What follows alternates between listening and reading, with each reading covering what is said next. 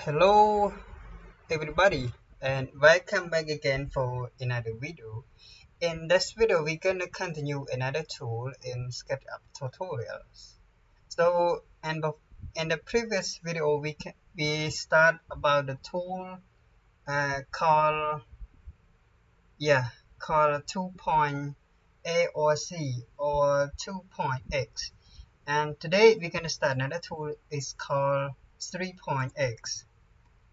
This 3-point, you can start from this one. Look at this.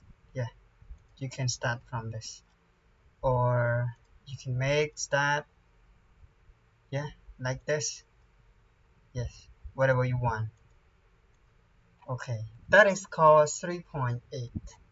Okay, for another tool is pi, P-I-E. P-I-E. You can make a line, or you can make the cycle with different shape like this, or you need 45 degree, 45, or you need or 280 degree, or whatever you would need. You can make this line like a pie. So for another tool called move, with this tool you can do with different things. For example, I want to move this up, this, or I have this object like this. I have this object, so I select this one. I select this 8, and I use the tool again. Start to go. Go forwards and backward, whatever we want. So this is called tool. Tool can use with different things. You want to move the object, or you want to extend the object, or you want to extend the object like this. That's called tool. So okay. So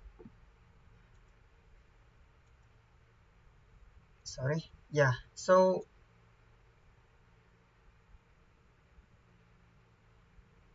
for another tool is for another tool is push and pull. With this tool, for example, I have this object. I want to pull it up.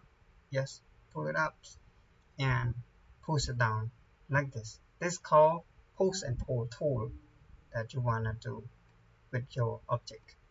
Okay. So with this video, that's all for this video, and you can start with another video.